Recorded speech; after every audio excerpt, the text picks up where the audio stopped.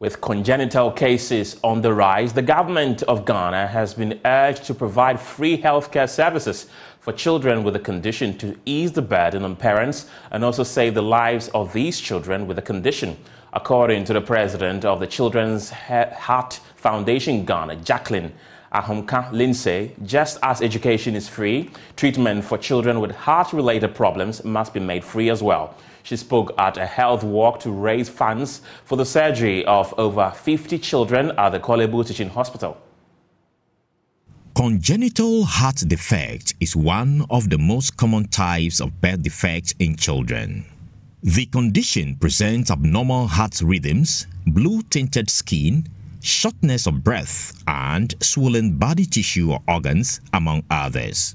Treatments for the condition may include medication to lower blood pressure and control heart rate and heart devices, while serious cases may require a heart transplant. In Ghana, however, the high cost of treatment leaves parents with children in such conditions in despair. President of the Children's Heart Foundation, Jacqueline Ahomka Lindsay, believes treatment for the condition should be subsidized. Just as we have free SHS and free children's education, healthcare is just as important, perhaps if not more important. Without health, they can't go to school. Okay, if they're not feeling well, they can't concentrate in school. First of all, is your health. First of all, is your life, and your life means your health. Then going to school. So for me, free medical care for children should be #1 priority. Then we talk about free education as well. Or they should go hand in hand at the minimum. Like I said, we have 53 kids on our list. We need over $435,000 US dollars. I can't even say what that is in Ghana cedis. The Children's Heart Foundation Ghana is a non-governmental organization focused on raising funds to support surgery for children with the condition. The health walk was aimed at raising funds for treatment for over 50 children at the Korle Bu Teaching Hospital and also to raise awareness of the condition. Karen Hendrickson is the trustee in charge of public relations for the foundation.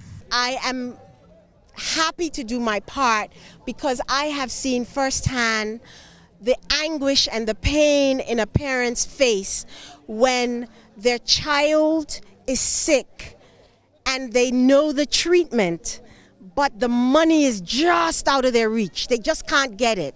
It's like asking them to go to the moon and come back. And even though they know that if they could get the money, the child will be fine, but they just can't get it. Dr. Kushali Ganatra did her clinical attachment with the National Cardiothoracic Center at the Korle Bu Teaching Hospital.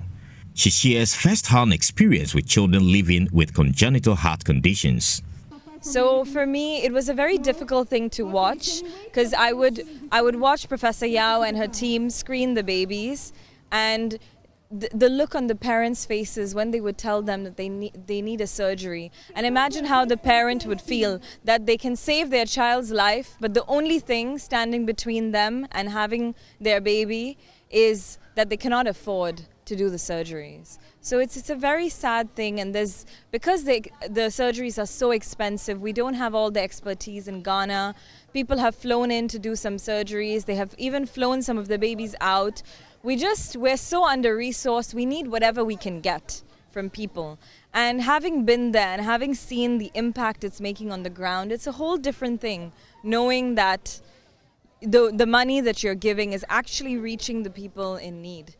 With an increasing number of children living with the condition needing surgical interventions, it is important that the necessary financing measures are put in place to bring relief to parents and families. Prince Kuduga's report for Joy News.